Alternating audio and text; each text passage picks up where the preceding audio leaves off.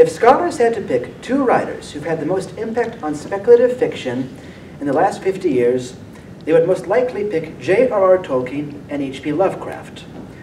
Tolkien's Lord of the Rings has essentially redefined epic fantasy, and it's hard to imagine modern fantasy literature without him.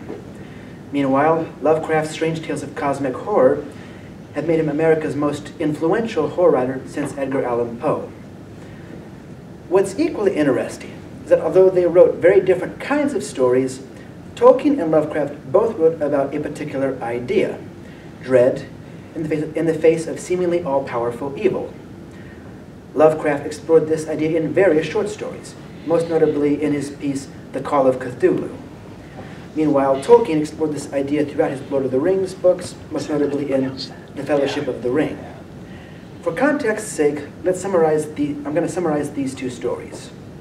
In The Call of Cthulhu, a scholar named Francis Wayland Thurston inherits some belongings from his granduncle, a language expert who recently died in bizarre circumstances. One of these belongings is a clay plaque with a strange image on it. It seemed to be a sort of monster, or symbol representing a monster, of a form which only a diseased fancy could conceive. If I say that my somewhat extravagant imagination yields simultaneous pictures of an octopus, a dragon, and a human caricature, I shall not be unfaithful to the spirit of the thing. A pulpy, tentacled head surmounted a grotesque and scaly body with rudimentary wings, but it is the general outline of the whole thing which made it most shockingly frightful. Now, Thurston learns this plaque was made by an artist after having a nightmare in March 1925. Files show that Thurston's uncle interviewed the artist and other people about their dreams and found they all had nightmares from February to April of 1925. A collection of newspaper clippings his uncle collected show strange events happening during that same period.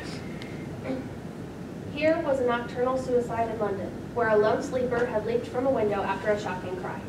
Here, likewise, a rambling letter to the editor of a paper in South America, where a fanatic deduces a dire future from visions he has seen.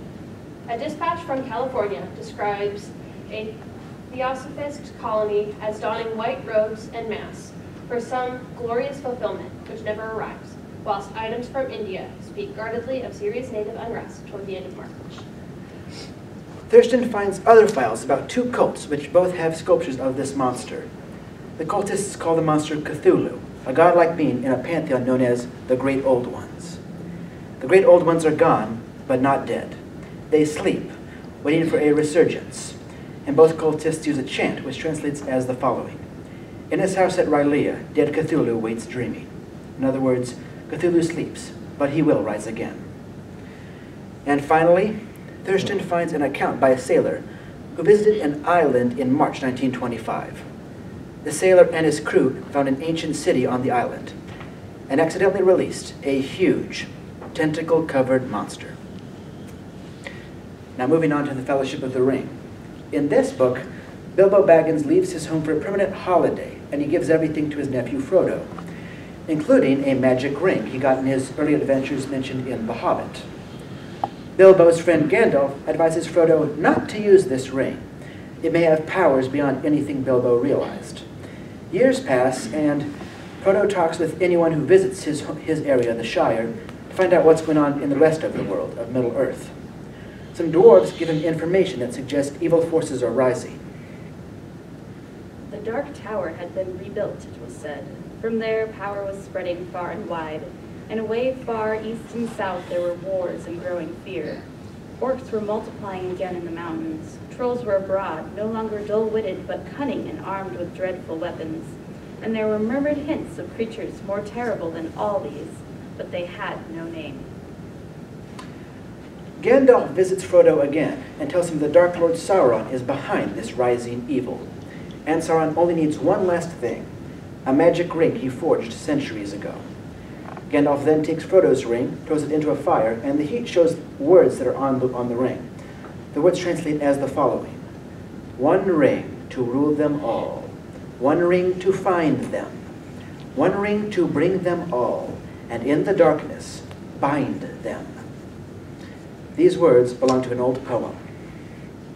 3 rings for the elven kings under the sky, 7 for the dwarf lords in their halls of stone, 9 for mortal men doomed to die. one for the Dark Lord on his dark throne, in the land of Mordor where the shadows lie.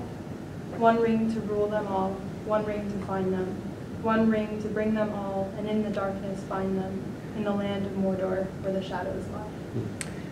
Frodo's magic ring is this one ring, the ring Sauron made especially for himself, and if he gets it again, he will become unbeatable. Now these summaries show that although the Call of Cthulhu and the Fellowship of the Ring are clearly different stories, they have some striking similarities. In both cases, an innocent person inherits an object from their uncle, an object connected to an evil being. And in both cases, that evil being has been dormant, but is coming back. Frodo learns that Sauron disappeared briefly after the White Wizard Council destroyed his Mirkwood fortress, but he showed up again in Mordor. Meanwhile, Thurston learns that Cthulhu is hibernating, but he'll wake up, and if the sailor is correct, it appears he has. In both cases, the innocent person also learns they may have even gained the evil being's attention. Gandalf tells Frodo that Sauron's not just looking for the ring, he has a clue as to who currently has it. And meanwhile, Thurston learns that anyone who learns too much about Cthulhu tends to die in bizarre circumstances, like his granduncle. And then finally, in both cases, it's very clear the innocent person has no way they can directly face this threat. They can't go face to face and defeat this evil being.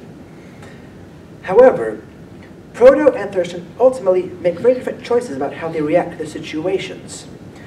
Thurston gets scared by what he learns about Cthulhu, and ultimately wishes he'd never found out anything in the first place. He concludes ignorance in general is even better. The most merciful thing in the world, I think, is the inability of the human mind to correlate all its contents. We live on a placid island of ignorance in the midst of black seas of infinity, and it was not meant that we should voyage far. In contrast, Frodo gets scared by what Gandalf tells him, but he doesn't resent the fact that Gandalf told it to him. In fact, this is how he reacts after Gandalf's told him everything about the ring. "Well," said Gandalf at last, "what are you thinking about? Have you decided what to do?" "No," answered Frodo, coming back to himself out of darkness, and finding to his surprise that it was not dark, and that out of the windows he could still see the sunlit garden. "Or perhaps, yes, as far as I understand what you have said, I suppose I must keep the ring and guard it, at least for the present, whatever it may come to me." Not only do Frodo and Thurston react differently to the information they find, they reach different conclusions about what they can do about the situation. Thurston concludes he can't do anything. He just resigns himself to dying, in fact. "I have looked upon all that the universe has to hold of horror, and even the skies of spring and the flowers of summer must ever afterward be poison to me. But I do not think my life will be long. As my uncle went, as poor Johansen went, so shall I go. I know too much, and the cult still lives." Now, in contrast, Frodo gets scared and he realizes he may very well die, but he chooses to destroy the ring and therefore take that slight chance that Sauron can be defeated. And when he chooses this, he and the other characters, they have some reluctance. They realize this is a very slim chance, but ultimately they have hope. You see this especially at the Council of Rivendell, when Elrond responds to Frodo volunteering to take the ring into Mordor. "I will take the ring," Frodo said, "though I do not know the way." Elrond raised his eyes and looked at him, and Frodo felt his heart pierced by the sudden keenness of the glance. "I understand aright all that I have heard," he said. "I think that this task is appointed for you, Frodo, and if you do not find a way, no one will." Now, these differing conclusions, they highlight what is really the ultimate difference between these two stories. Their spiritual outlook is what's ultimately the big game changer. The Call of Cthulhu was written by a functional atheist. In a 1932 letter, Lovecraft described his religious beliefs in this way.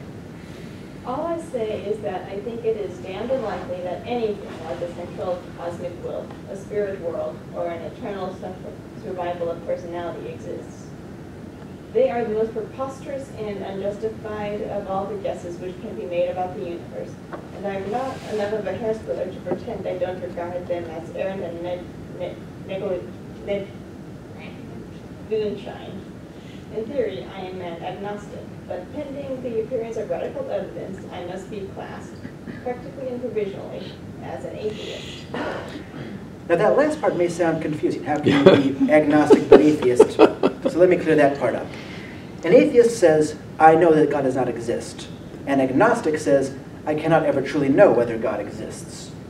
So Lovecraft admitted he couldn't definitively prove God didn't exist, but he did not believe in him.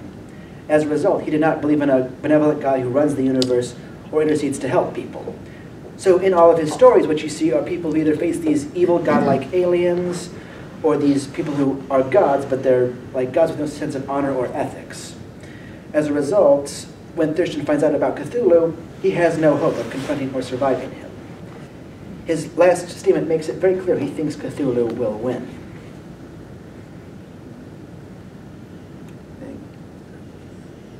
What number is it? That should be, yes, it starts with what has risen may sink. Okay, what has risen may sink, and what has sunk may rise. Loathsomeness waits and dreams in the deep, and decay spreads over the tottering cities of men. Thank you. John Standifer sums up the hopelessness of Lovecraft's stories very well in an essay he presented at the 2018 Lewis and Friends Colloquium. Lovecraft refused to give his readers hope of a happily ever after for humanity that he did not believe in. There was only the annihilation of the void at best. Now, in contrast to Tolkien and his functional atheism, we have The Lord of the Rings, which is written by a Christian. And as a Christian, Tolkien believed in a benevolent God who organized the universe and interacted with it. Now, granted, The Lord of the Rings doesn't have any moments where God physically shows up. There are no Aslan moments. But he hints that a benevolent God does exist in Middle-earth. Mostly he does this by scenes talking about prophecy, which raises the question, where's the prophecy coming from originally? Or he talks about what seem to be lucky breaks that seem to actually be something else coming in to help. For example, at the Council of Rivendell, Elrond tells everyone they have met to decide what to do about the One Ring, and then he says the following. That is the purpose for which you are called hither. Called, I say, though I have not called you to me, strangers from distant lands. You have come and are here met in this very nick of time, by chances as it may seem. Yet it is not so. Believe rather that it is so ordered that we, who sit here, and none others, must now find counsel for the peril of the world. Now, if that's not clear enough, here's how Paul Kocher describes that Elrond speech in Master of Middle-earth.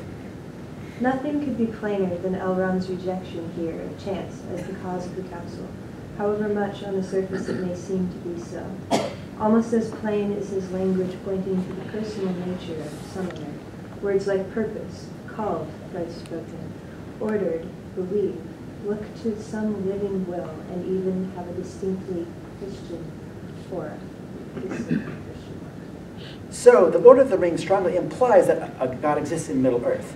And Tolkien's later book, The Silmarillion, makes that explicitly clear, and also establishes that this God created humans and other creatures as part of a beautiful plan. So, Frodo and his friends are creations by a divine being who intercedes to help good win over evil. Consequently, even though they know Sauron is huge and seems all-powerful, he isn't. God is, and therefore they have the hope that they can defeat Sauron. To wrap things up, J.R.R. Tolkien and H.P. Lovecraft both wrote tales that show people facing incredible evil. And they both recognized human frailty in the face of this evil. But their different spiritual outlooks meant they reached very different conclusions about what humans can do against this evil. For Lovecraft, this leads to seeing an abyss, a darkness that has no end. Therefore, we can only resign ourselves to annihilation. But for Tolkien, this leads to seeing a shadow, a darkness that seems great, but there is a greater light beyond it. Therefore, we have hope.